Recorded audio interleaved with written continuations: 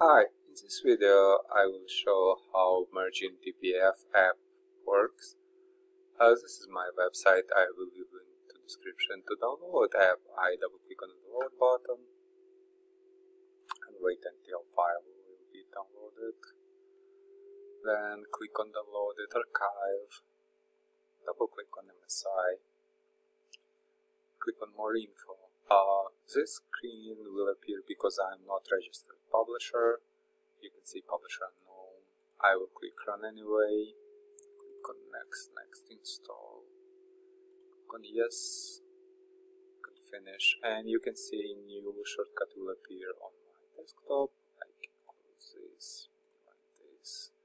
To start the app, I'll double click on the app. Now, I have a 3dbf file I want to merge. I can show you what in it, so I can double click this DBF viewer. Okay, I will leave a link to DBF viewer. It's my app that shows content of DBF files and allow them to export into different formats. So, state 1, DBF contains all US states from Alabama in alphabetical order to Mississippi. And then state 2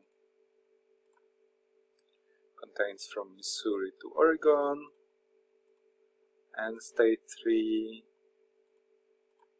contains states from Pennsylvania to Wyoming.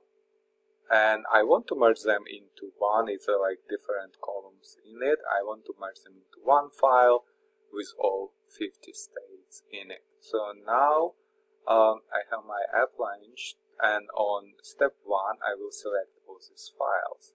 So I will go to DBFs, click on first file, then hold shift and click on next file and click on open. Or I can add, click on file and add file again to this list. When all files selected, click on next step, and to run conversion, I will click on run button, and everything merging process will be executed and all will be merged.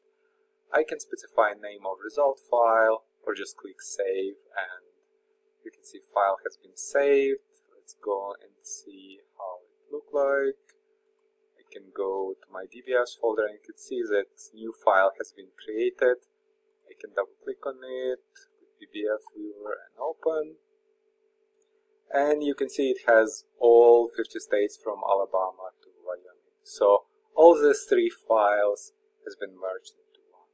And in case of if it has a repeating record, it will be removed and all will be converted into one file. Basically that's it. Thank you.